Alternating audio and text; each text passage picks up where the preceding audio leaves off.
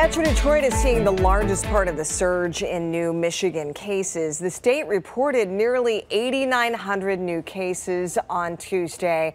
Nearly half of them are here in southeast Michigan. The statewide total has now surpassed 750,000 since the pandemic started.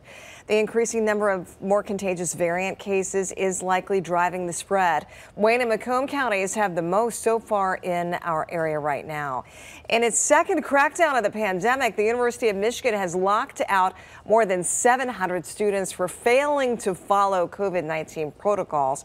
Their M cards have been deactivated, and they no longer have access to non-residential buildings. The university says that the students either failed to have a COVID test in at least 4 weeks or don't have a prior test on file. The update on the state's vaccine dashboard shows nearly 75,000 new shots into arms as of Tuesday. The total number of doses administered is closing in on 5.5 million.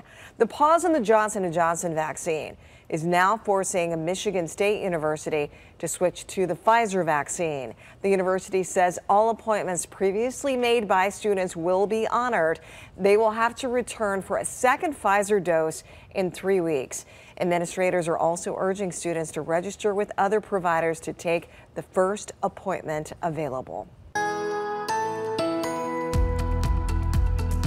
All right, so take a look at your screen. This is our calendar, and these are the high temperatures we've had so far this April. Yesterday was 65.